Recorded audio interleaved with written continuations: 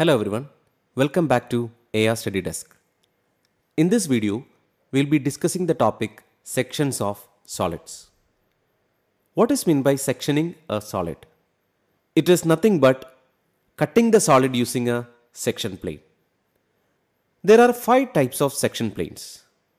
We'll discuss all these section planes one by one.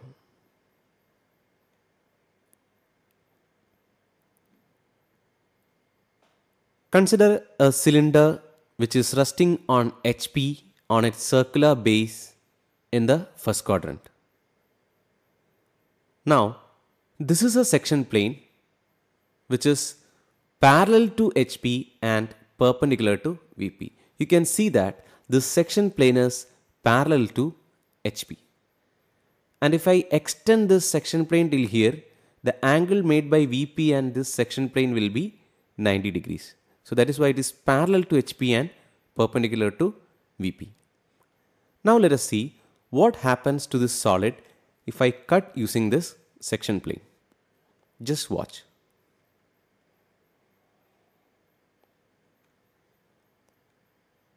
Now you can see the remaining portion of the cylinder, in which you will get a circular cross section at the top. Am I right? Now we will see how to draw this on a sheet of paper. Draw the XY line, draw the top view and front view of the complete cylinder using thin lines, because we will use thick lines only for the remaining portion of the cylinder. Okay.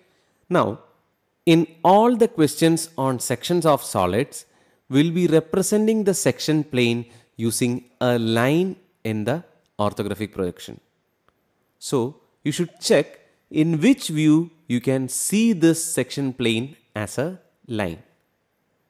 So this section plane, which is parallel to HP and perpendicular to VP, can be seen as a line in the front view, and that line will be above the XY line. Am I right?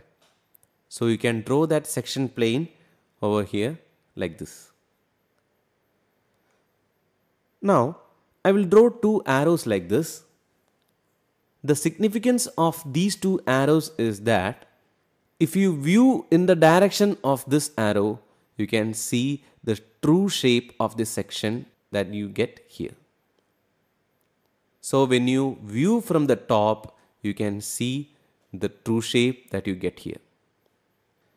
Now you can complete the remaining portion of the cylinder using thick lines.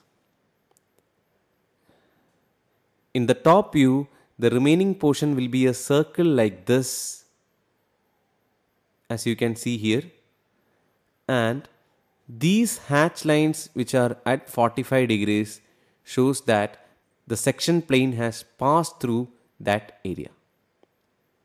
Now in the front view, the remaining portion of the cylinder is shown by these thick lines.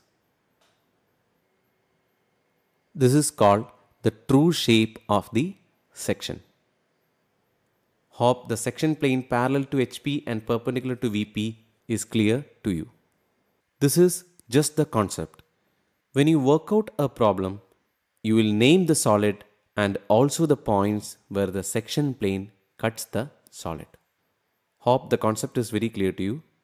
Now we shall see the next section plane. This is again the cylinder resting on its base on HP, and this section plane is parallel to VP and perpendicular to HP. Now let us see how this section plane cuts the solid.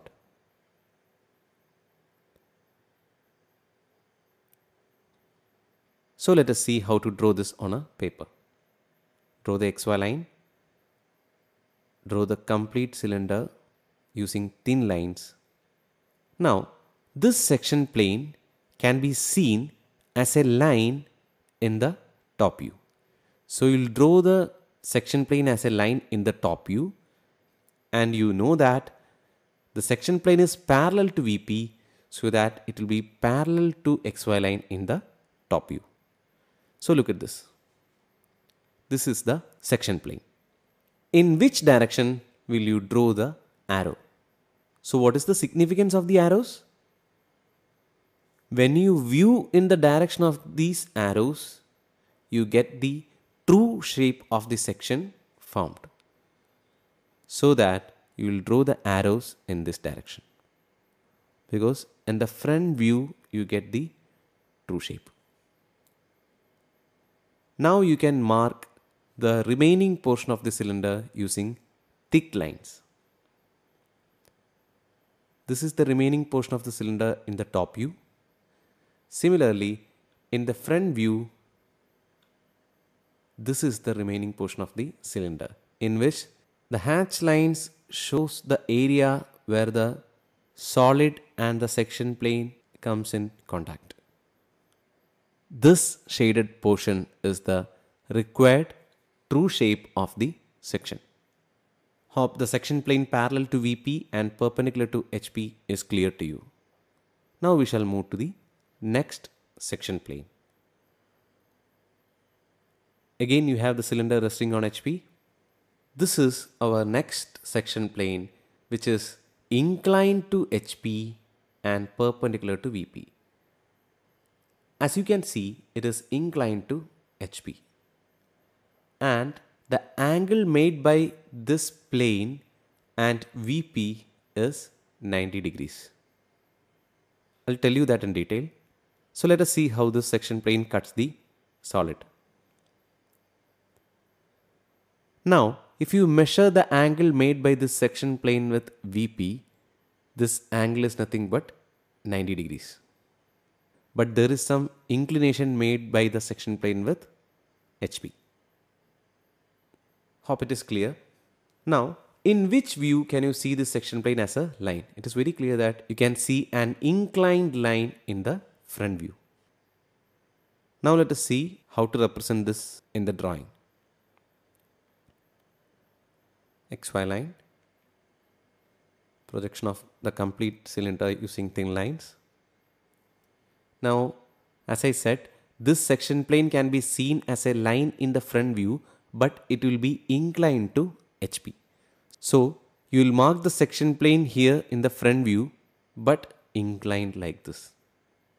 Now, we will discuss something which is very important. If I view in which direction will I get the true shape of this section? Is it in the top view? No. Why? Because when you view from the top, this section plane is inclined to the direction of viewing. So you will get the true shape in the top view only if the section plane is perpendicular to the direction of viewing. So if the section plane was like this, horizontal, in the top view, you would have got the true shape of the section here. But here the section plane is inclined like this. So you should view perpendicular to the section plane. So the direction of the arrows will be like this. Hope the idea is clear. Now draw the remaining portion of the cylinder using thick lines. In the top view, you can see the hatch lines. Why? Because in the top view, you can see this area through which the section plane passes. This is called the sectional top view of the solid, because this is not the true shape. In order to get the true shape, you need to have some extra constructions over here, which is discussed while solving the problems in the app. Hope it is clear. Now we will move to the next section plane.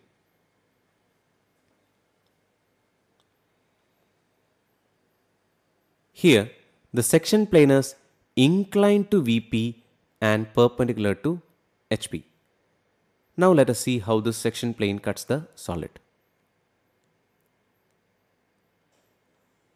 You can see that this angle which the section plane makes with the HP is 90 degrees and it is inclined to VP.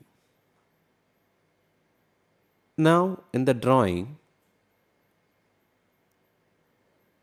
this section plane can be seen as a line in the top view. You should draw the section plane over here, but you know that it is inclined to VP, so that it will be inclined like this.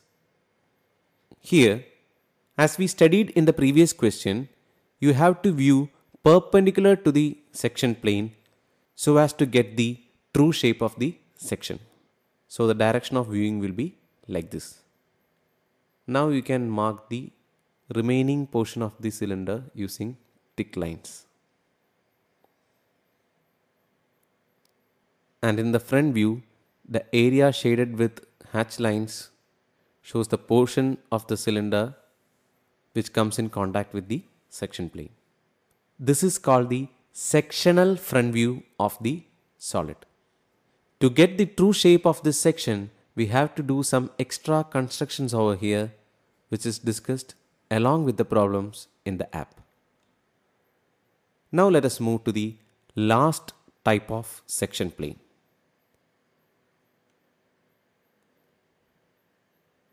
This section plane is perpendicular to both HP and VP. As you can see, here this angle is 90 as well as the angle made with HP is also 90.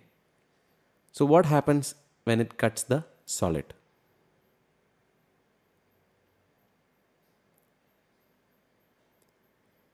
Here, it is very clear that in both the top and front views, you can see this section plane as a line. And you won't be able to see the true shape of the section either in the front view or in the top view, but in the side view. Now, in the drawing, this section plane can be seen as a line in both the views like this.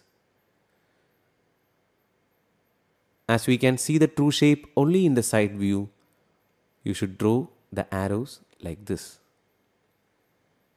And if I complete the remaining portion of the solid using thick lines, it will be like this. And you have to view in the side view to see the true shape of the section. The procedure to draw the side view with the true shape is discussed along with the problems in our app. Hope the topic sections of solids is very clear to you. You can subscribe our app, which is available in the Google Play Store, and get access to a number of questions on sections of solids. Thank you for watching. Happy learning.